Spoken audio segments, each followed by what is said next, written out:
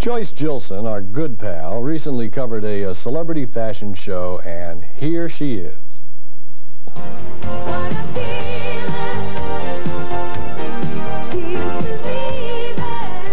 Bill, if you've heard the old adage, if you want something done, ask a busy person. Well, that's apparently what the people at the SANAI SANAI Medical Center did when they established this fashion show today. So many performers turned out in honor of the Amy Karen Cancer Fund, which benefits needy children with cancer.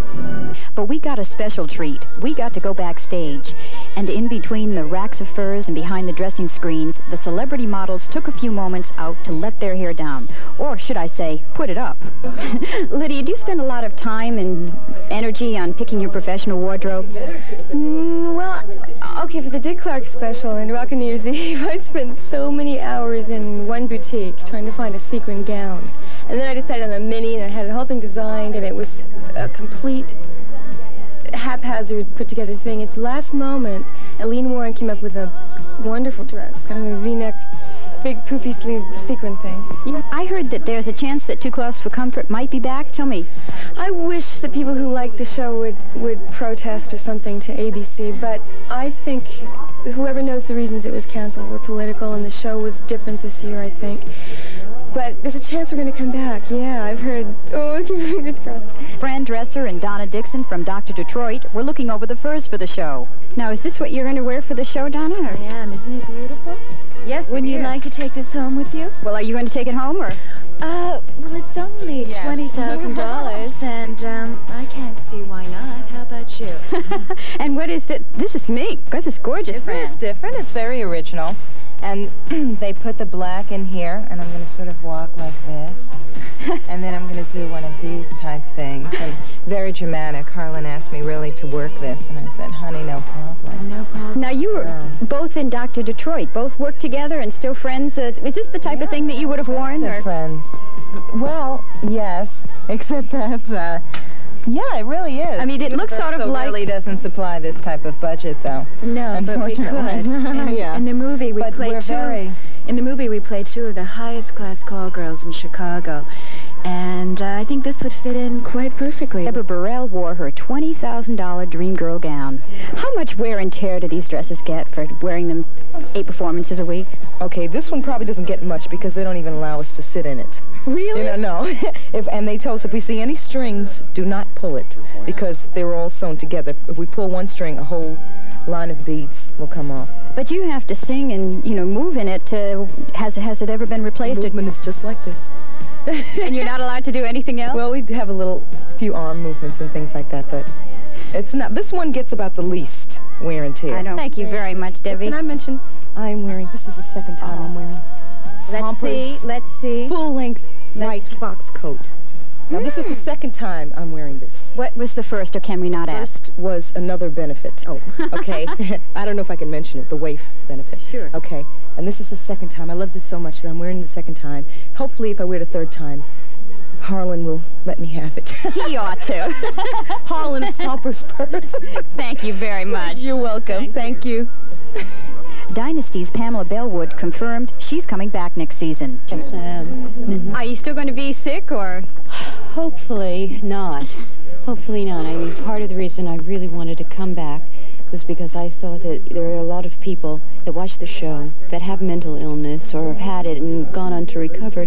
And I really think it's important to show that, you know, Claudia can go back and lead a productive life after everything that's happened to her. That's a very nice caring about your character. Well, I think you have to. I think you know, the audience gives you a lot for that show. There's so much support and caring. And I think, you know, when you play someone, parts of it obviously come from you. They spring from a well that's your own creativity and your own instincts. And so I do care about her, and I also care about the reaction that people have had, because I've gotten a lot of letters about, you know, hoping that she'll recover and get better. Now, you were in one of the most dazzling spreads in Playboy. In fact, I even bought it because you were so gorgeous in it. Now you're playing a nun. Are people less concerned? No, well, it's the logic of show business, you know. From doing a Playboy spread in Africa, of course, you know, you get cast as a nun. And I just finished that in Mexico, and now I'm starting tomorrow in Agatha Christie. mystery. So, I mean, I really switched and changed this year a lot of different parts. We caught Barbara Eden moments before she hit the runway. Okay, Tina, you're going to go with me and Barbara Eden downstairs. Hi, Barbara, you look great. Well, thank you. Can I... Everyone was so surprised you came out. I was surprised I came out, too. Can you tell me who the designer is of this beautiful dress? Yes, it's G-U-N-N-E Sachs, Gunny Sachs. Is it? I've heard about it. And it's a woman who lives in San Francisco, the designer. Jessica, what? McClintock, Jessica McClintock. What, is this the type of thing you wear in your private life, or what do you normally wear? No, but it's going to be. No, I like it very much. Will you get it as a gift? Very feminine and very, no. No, I don't think so. Everything's for charity. What a feeling,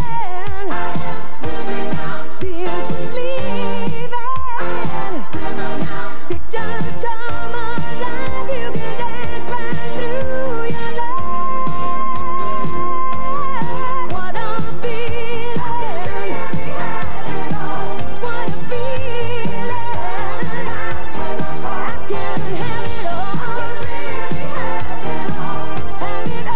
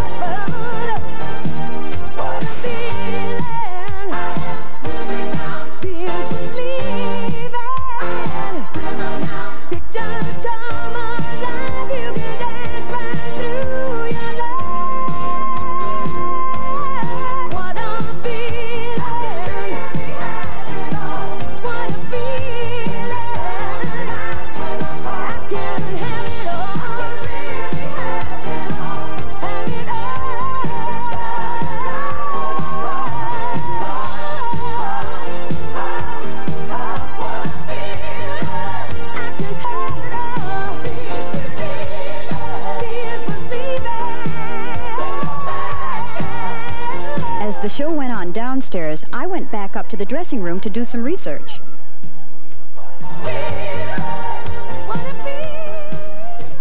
All the clothes and furs, I'm really getting into the fashion spirit.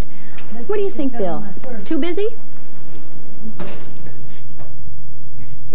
I